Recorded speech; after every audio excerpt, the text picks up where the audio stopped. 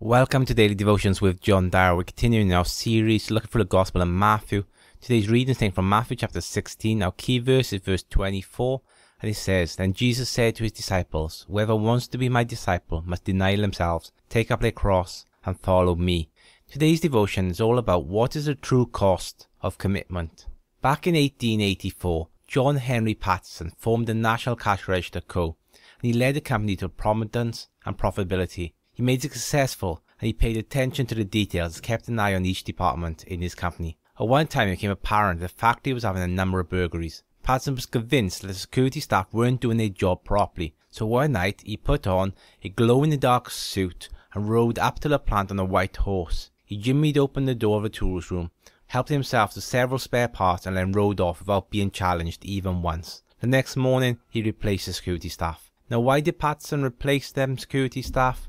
He did because they weren't doing their job properly. They weren't paying attention and they weren't committed. Commitment is really a dying reality in our world today. There are many signs of dying commitment all around us. Marriages are breaking up left, right and centre. Commitment in attending events such as weddings continues to get lower, and people are becoming less and less willing to join organisations because of any additional commitment they have to take on. Many people feel that their friends, close friends, are fewer than in the past. Membership clubs have seen fewer and fewer new members, and people stopped making multiple purchases because of commitment. Jim Elliot said, "Wherever you will be, or there, live to hilt in every situation you believe to be in the will of God." We are called to be different to the kind of people around us. We are called to live a life of commitment in following Jesus. We are called to become radical in our commitment. And in today's reading we see that Jesus is committed to go where he was not wanted. Jesus was committed to suffer for the people who rejected him.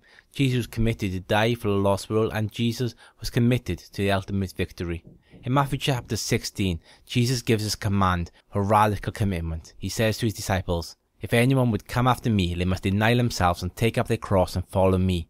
There's no such thing as low-cost grace. There's no such thing as low-cost Christianity. Jesus is calling you to give up all and follow him. It's an all-or-nothing deal. Jesus wants all of your life. Following Jesus costs you your life in exchange for his. Following Jesus costs your life of bondage to sin in exchange for a life of freedom in Christ.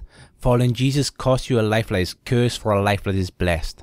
Following Christ costs you a sinful life in exchange for Christ's righteousness. Following Jesus costs you everything. Let's pray together. Our Father, we thank you that our life can be exchanged for Christ, that his righteousness can be given to us in part of our sinful nature, that all his merit is now given on us for all the punishment which we deserved. Lord, help us in our commitment to you, to be faithful in following you, to take up our cross daily, realizing that we're no longer living for self, no longer living for our own glory, for the things that we want, but we're living to glorify you through our lives. Lord, we pray that you will be exalted in all that we do this day. In Jesus' precious name, amen.